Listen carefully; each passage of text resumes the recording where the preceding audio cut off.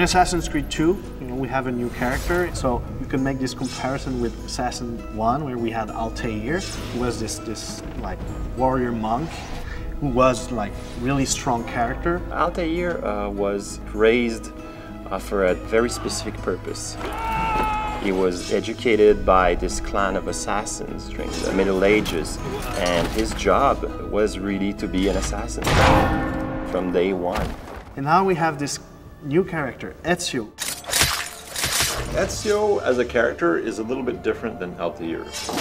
Definitely, he's different. Ezio and Altaïr are both very, very strong characters. Ezio is really a man of the Renaissance. He's really someone that's open-minded, that wants to find truth, that wants to have fun in general. For Ezio, we wanted something that resembled Altaïr in the style and general appearance, but also we wanted to make it better with the Renaissance period, which is almost 300 years later. He seems a lot more aggressive. Ezio had a normal life until he was 17 years old, and then something happens to him and he changes completely. It's a revenge story, so the motivations for the player are not exactly the same.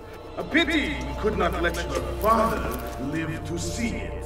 So we have this main character who's like just like you and I at first, and he will become like this master badass assassin. I like it a lot because it really gives you a clear motivation and a clear kind of objective of what you want to do. These are the people that made me angry, and these are the people I want to deal with now.